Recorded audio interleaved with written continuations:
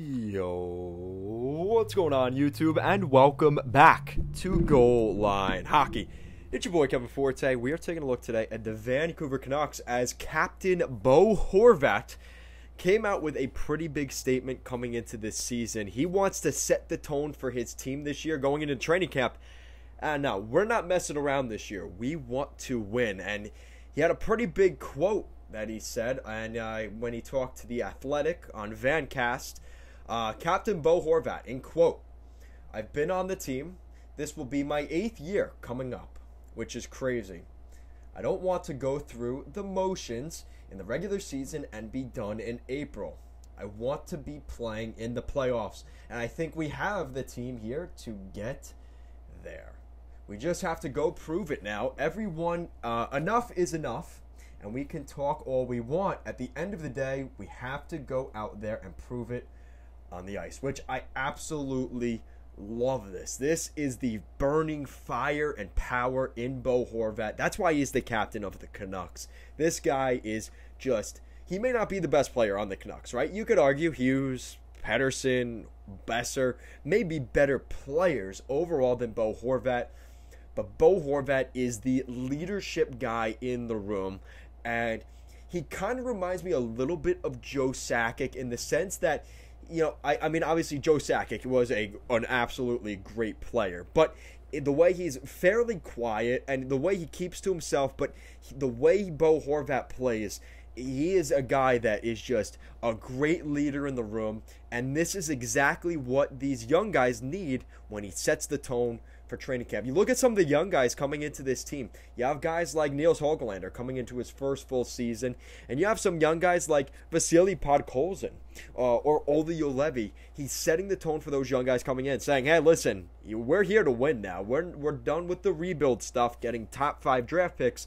We want to win now." And I think he made it quite clear in this comment that he is ready to go. And I think, you know, from what they did in the bubble in 2020, going to the Western Conference Final and ultimately losing to the Dallas Stars for that matter, I think there is a sense of expectation from a bounce back season from where they slid last year, missing the playoffs in what many would argue was the easier division in the Canada division, the Scotia North division, and they still couldn't get it done, making it to the Stanley Cup playoffs. And you look at this team, you look at the guys they've added. I mean, you have a lot of guys returning in your top 6. You have Connor Garland coming in.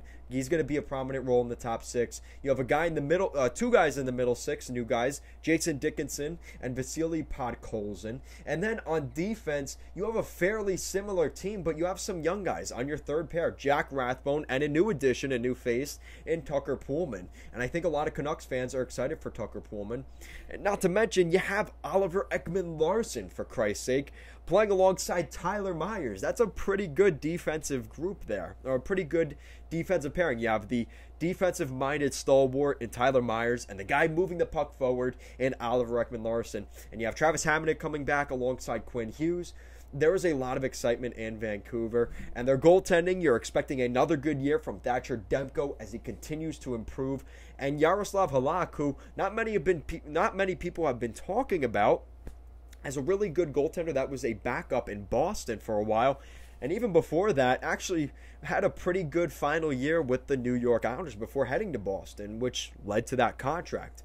So I think the Vancouver Canucks, I know, they hate when I talk about Bruins fans, Canucks, but the Vancouver Canucks, with that move they made, giving up the 9th overall pick, bringing in Oliver Ekman-Larsson and Connor Garland and Jason Dickinson, they made it quite clear to this team this year that we are ready to go. And you have guys on ELCs like Höglander, like a guy like Jack Rathbone, like Vasily Podkolzin. Take advantage of this time while you can. This is the window for the Vancouver Canucks. We talked about this a couple of years ago with the Toronto Maple Leafs, with guys like Matthews and Marner when they were still on their entry-level deals. And now that they're no longer on their entry-level deals, we see how difficult it is for the Leafs to make moves, especially in a flat salary cap era. So with that said, Canucks fans, I know you're pretty excited for this season, but let me know in the comment section down below, what are the expectations for the Vancouver Canucks? Because I think at this point, the Canucks know that they need a good season here. Like, there's no room for missing the playoffs. And Jim Benning is absolutely on the hot seat. And I think this is a great chance for Vancouver, who finished at the bottom of the North Division last year, is going to want to finish with a better record. 23, 29, and 4 last season. They want to do much better than that. And to be honest, Travis Green is probably on the hot seat a little bit too this year. This is a huge season for the Canucks. And you look at some of their stats last year. I mean, their goals for 151. That's 24th out of 31. That's not really good. Goals against, 26th in the NHL. Like, what happened? They just were not very, they weren't very prolific where they needed to be. And I think there is some excitement because of those guys they added. But at the end of the day, they were just a below average team. And you look at their power play, 17%. The average was almost 20%. Penalty kill was at practically 80%. And, the average was 80%. But they were below in both those categories. And for a team that had just gotten to the Western Conference Final in the bubble in 2020, it was really disappointing to see how they had fallen off this year. Now, the good news is they did have a couple of key injuries at points last year, like losing Bo Horvat with an injury, which really kind of derailed the season. That really hurt them last year.